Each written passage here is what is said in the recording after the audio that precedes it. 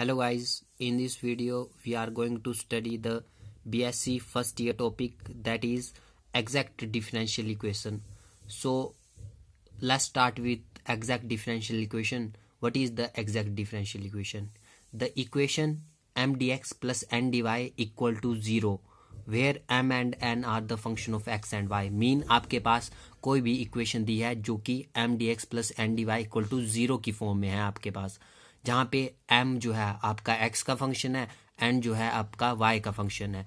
तो वो equation exact कब कहलाएगी? जब m dx plus n dy equal to du के बराबर होगा, जहाँ पे u आपका x एंड y का फंक्शन है। एक बार फिर से समझ लीजिए गाइज कि एग्जैक्ट डिफरेंशियल इक्वेशन क्या होती है।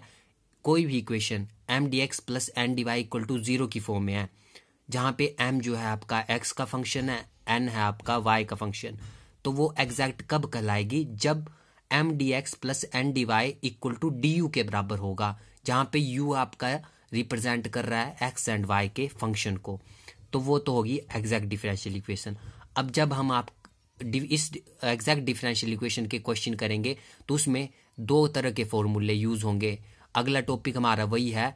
एक तो पहला होगा नेसेसरी कंडीशन, मीन उसमें हम डिफरेंशियल इक्वेशन को चेक करेंगे कि वो एग्जैक्ट है या नहीं है, और जब वो एग्जैक्ट हो जाएगी तो उसके बाद हम उसका सॉल्यूशन निकालेंगे। जो सॉल्यूशन, जो फॉर्मूला सॉल्यूशन देगा वो है उसकी सफिशिएंट कंडीशन। तो जो एग्जैक्टनेस चेक करने की इक्वेशन है वो है करली m अपॉन करली y इक्वल टू करली n अपॉन करली x। ये है आपकी नेसेसरी कंडीशन। मीन्स सबसे पहले आप इसी को चेक करेंगे क्वेश्चन। जब आप क्वेश्चन करेंगे तो आप सबसे पहले उसका m का partial derivative with respect to y निकालेंगे और n का partial derivative with respect to x निकालेंगे।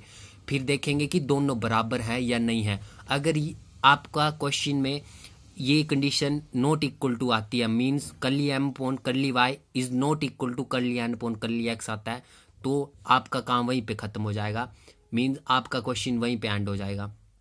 अगर ये बराबर आता है तो सेकंड स्टेप उसमें हमें क्या करना होगा कि उसका सॉल्यूशन निकालना होगा। तो जो सॉल्यूशन निकालने की कंडीशन है वो होती है सफिशिएंट कंडीशन, जो कि है integration treating y as a constant m dx plus integration term of n not containing x dy equal to c। मतलब सबसे पहले जो m की वैल्यू होगी गिवन डिफरेंशियल इक्वेशन की, मैं बताऊंगा आपको कि ये कैसे करके आपको पता लगेगा कि ये m की वैल्यू है और ये n की वैल्यू है। तो जो m की वैल्यू होगी उसकी इंटीग्रेशन करेंगे, पर उसमें y को ट्रीट कैसे करेंगे कि कांस्टेंट के बराबर ट्रीट करेंगे y की। मतलब इंटीग्रेशन y की नहीं होगी इसमें जो x वाली टर्म होगी उसकी इंटीग्रेशन होगी। अगर y आता है तो उसको ट्रीट एज ए कांस्टेंट किया जाएगा। और plus term of n not containing x dy equal to c। जो n की वो टर्म है जिसमें x बिल्कुल भी नहीं है उसकी इंटीग्रेशन यहाँ पे होगी। मीन x नहीं है तो क्या होगा? y होगा। तो इंटीग्रेशन इसमें y की n की वो टर्म है जो जिसमें x इंक्लूड नहीं है, मीन्स y वाली टर्म y वाली टर्म उसको इंटीग्रेट किया जाएगा।